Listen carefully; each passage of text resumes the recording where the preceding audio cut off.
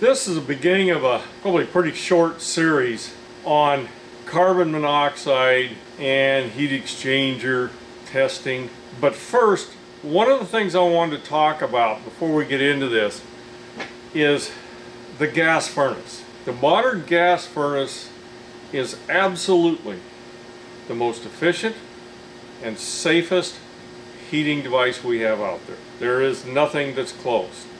I have worked on wood, coal, oil, pellet stoves, heat pumps, electric furnaces, boilers.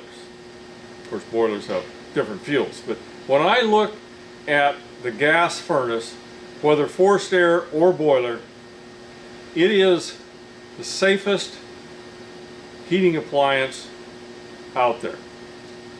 Now, when I used to work on 80%ers, the old natural draft 80%ers, I mean, those things could roll out flame out the front. There was no protection at all. They could dump products of combustion into the structure.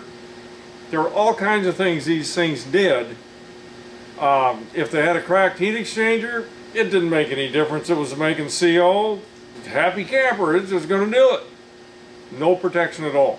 But these newer gas furnaces, there are so many safeties on them. To get a gas furnace that produces CO is unusual. I won't say it doesn't happen, because it does happen. There's things that manufacturers don't, at least as yet, control, so there is room for improvement. But I've seen a lot of guys saying, oh gosh, these new furnaces, the heat exchangers are too thin and they're all going to burn up in 15 years. And you know, I've listened to that for over 30 years because of the thin heat exchanger gas appliance came out in the late 80s. And there were failures. Some of the first ones failed constantly, just like everything else when you change it. And there were problems, but they are pretty well worked out. Now understand, I'm not selling gas furnaces. I'm selling training. I don't have a horse in this race. Just saying, in my opinion, these are very safe appliances.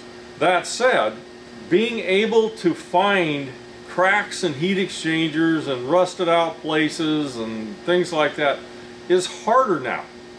The heat exchangers are different than they used to be, so it's harder to find. With a flashlight in hand, I could find most any crack. A couple exceptions, of course, always.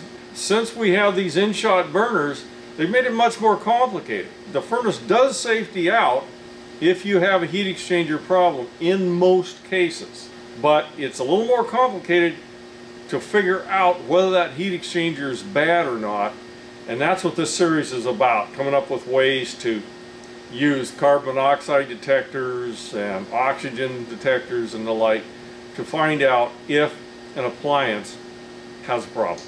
Next video, we're going to get started on CO.